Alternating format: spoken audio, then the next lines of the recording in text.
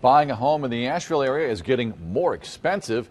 In fact, the average price is topping all other North Carolina cities from Charlotte to Raleigh. The average ask price for a Buncombe County home right now is now $536,000. News 13's Kimberly King is live on the north side in Grove Park. And is this market pricing home buyers out of the market? Frank, it absolutely is. This home behind me here in the Grove Park area sold last month for $352,000, and it's a fixer-upper. Brokers tell me they haven't seen a market like this since 2005. All over Buncombe County, for sale signs are up, and the market hasn't even hit peak season. Don Davies, who runs real estate analysis firm Real Search, says prices are at an all-time high with an average ask price over $500,000. Town is crazy as far as real estate goes. Artist Elise Okrend moved to Asheville with her husband to thrive in the creative scene.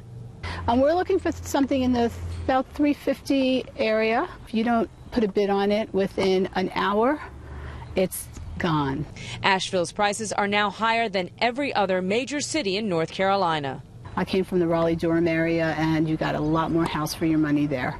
It almost feels like 2005, 2006, and we're actually seeing competing offers. Broker Janet Whitworth says prices are up by over 13% from last year. Our topography here doesn't lend for a lot of sprawl, and so people want to be in town. And there's just a finite amount of land in town on which to build. This is the Chateau Heathcliff. It's 2,328 square feet, all on one level. On the north side, Alex Britton with the Toms Estate is selling what's marketed as lock and leave homes requiring little or no maintenance. The price for this one? $555,000. We actually had no slowdown in January, February, which, as my salespeople tell you, is just unheard of here in Asheville. The Toms Estate developer broke ground on these homes around a horseshoe in March of 2014. Of the 40 home sites, 25 have already been sold, all of them going for over $500,000. We have a lot of people who are cash buyers also, and I think a lot of it has to do, if you go below this, it's hard to get the financing.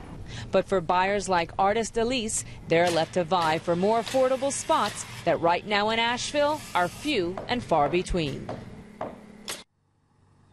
The broker that we spoke to told us that there was very low inventory over the winter time, and that has contributed to the tight market currently. Also, brokers say there are just not a lot of homes being built in the $300,000 to $400,000 range around the Asheville area. Reporting live in Grove Park, Kimberly King, News 13.